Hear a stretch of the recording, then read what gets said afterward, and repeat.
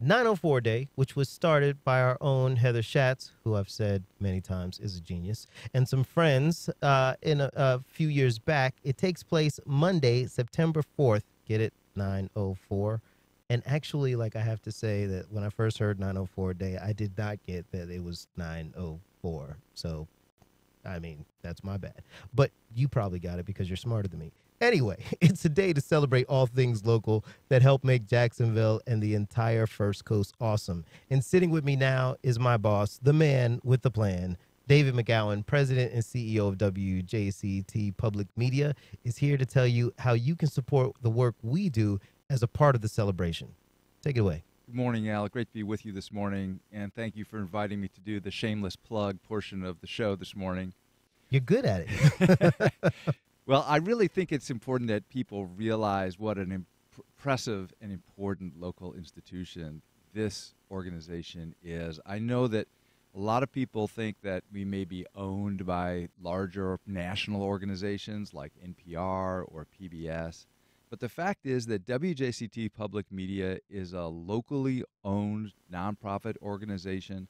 We have a board of trustees that I answer to, and that board of trustees answers only to you, to our listeners, to our viewers, to the people who reside and take part in all of the things that are happening in this community. And that is a very precious asset. It's a precious asset that I think we shouldn't take for granted. Yeah, and so is this a new initiative for the station? Well, 904 Day is something that has, as you know, is a kind of a grassroots thing that's grown up a couple of years ago. You mentioned that some of the folks here have been a big part of developing that kind of initiative to take pride in all the things that happen here locally that are really unique to this area. And so we're just leaning into that, taking the opportunity to remind people that WGCT Public Media not only, of course, operates this local radio station and engages the community in the kinds of conversations that you've just been having. Of course, our local television services, our music services, our early education services. There's so much that this group does here, that works here, that I'm honestly sometimes amazed at everything that WJCT Public Media contributes. And so it's just an opportunity for us to remind people of that fact and to think about, as you think about supporting local businesses, your local shops, whatever those may be, the organizations that contribute to life here, to think about including WJCT Public Media in those thoughts. And so, excuse me, and so do they have to wait until 904 Day, or no. Can they do it now?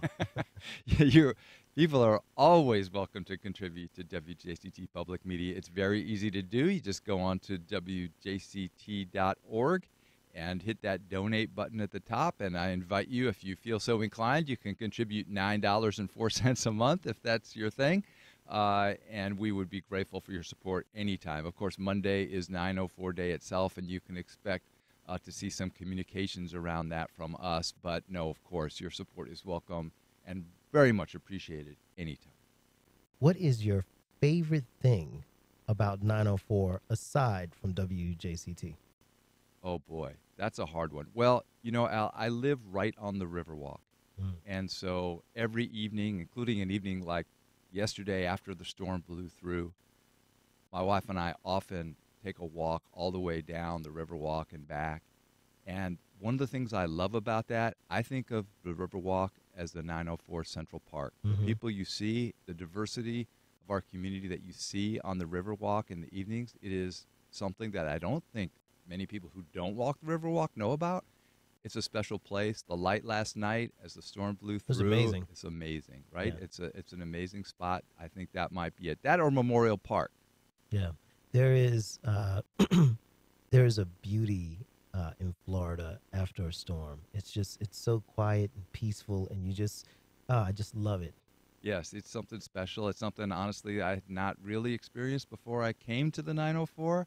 And so, yeah, there's lots to appreciate here, including this place, WJCT Public Media.